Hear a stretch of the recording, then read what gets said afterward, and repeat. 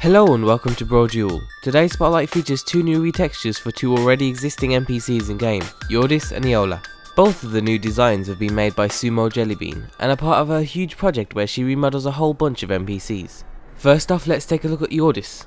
As you can see, the new model is much better designed than the original, and the mod creators achieved the new look by mixing several different aesthetic mods ranging from improved eyes to Gizmodian scars to ensure the exact look that she wants. The model also uses the diamondized UNP body type, but if you don't have any of the mods installed, don't worry, as they're all automatically used on only her model without the need of any extra work by you. What we like about these retextures above others is that the author keeps things natural and sticks to the original design of the character, but also gives them a more unique appearance. The second NPC we'll take a look at is Eola, who has a new mixture of scars and war paint to highlight her backstory as a cannibal. Similar to Jordis, several character enhancing mods have been used to either change or enhance certain features, like the eyes and scars. And if you think at any point the characters could do with a slight change to their war paint, their scars or their hair, you can do it by following a small step-by-step guide that can be found on the mod page.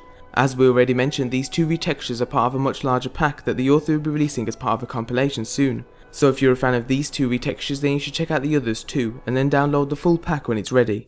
We hope you enjoyed today's video. Remember to endorse the mods if you enjoyed them, and thanks for watching.